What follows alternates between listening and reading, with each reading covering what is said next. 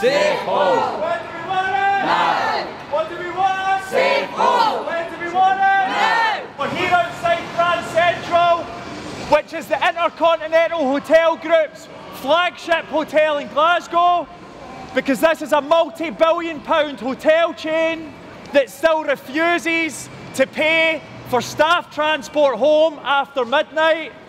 One of our members was sexually assaulted walking home 3 months ago because this company promised that they would pay for a taxi home and they didn't deliver on that promise. So we are here to send a message to one of the biggest hotel groups in the country.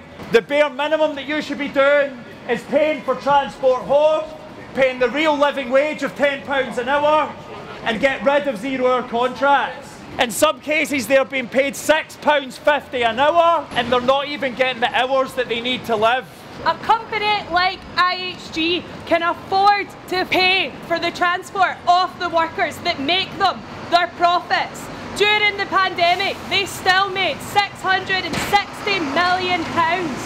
Even though their hotels were shut, they chose to make 95% of the workforce in there redundant. What do we want? Safe home. When do we want it? Now. What do we want? Safe home. When do we want it? Now. When the 2012 Olympics took place in London, they were selected as the hotel chain of choice. And as part of that, they signed the United Nations Global Compact.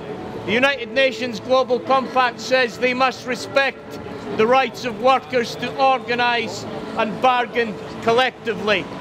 Have they done that?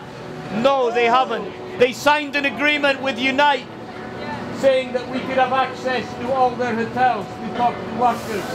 Have they honoured that? No, they haven't. They promised during the Olympics to become the first company in the hotel sector to pay the living wage. This was 10 years ago. Do they pay the living wage? No, they don't. We need companies like IHG to realise that workers' safety extends out of the workplace and it entails us to taxis home. Hey, hey, IHG, get your workers home for free. Hey, hey, IHG, get your workers home for free.